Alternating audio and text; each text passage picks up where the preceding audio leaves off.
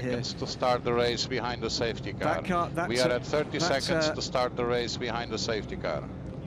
That war, I think, is between Porsche with development Michelin's, Ferrari, who now have those tyres. 15 seconds to start the race behind the safety car. And Aston Martin that who don't. Yeah, completely different construction and compounds we hear for Porsche, who have done 4 tyre tests with Michelin since Le Mans. Henri Pescarolo waves the green flag and the 6-hour clock begins to count down as one of our organisational chiefs, Cedric, on the right-hand side there, Cedric Viat, waves the guys out, and we are effectively now racing as the time has started with mixed conditions on a circuit that takes its toll on tyres in the dry.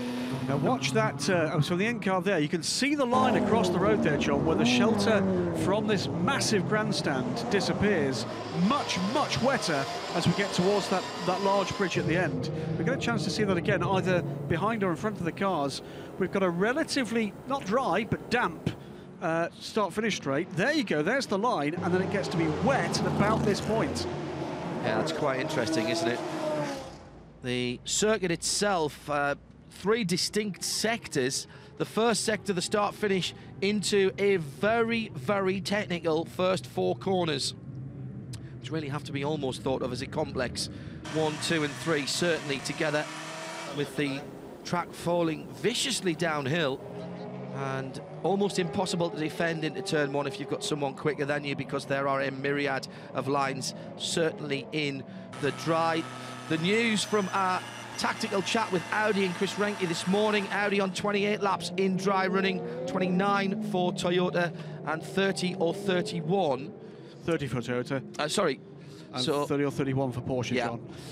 And we did see a 31 lap stint in the free practice session from Porsche. The other thing is that if that was dry, that would mean Audi would probably have to have an extra stop, but they may not now. Audi did save a set of brand new Michelin tyres yesterday. They were the only one of the major manufacturers who didn't throw 2 sets of brand new slicks into qualifying. That may be moot at this point, but it still means they've got 1 extra set, because you don't get free tyres, you have free choice of tyres. You don't have to start the race, of course, on the tyre that you qualified, but you still have only the same amount of slick tyres, which from qualifying through to the end of the race are here 8 sets. It's normally 6 everywhere else. 2 or 3 things to look for at this circuit when we get to be racing: the pinch points, the areas where you feel like in a danger zone, where there is an overtaking opportunity, but you know, historically we've seen problems between turn 1 and turn 2. Where the LMP cars can go around the outside, but it does get a bit tighter there as the corner tightens on them, and into turn 11. Here, also, right yes, there, exactly to the right there. of picture.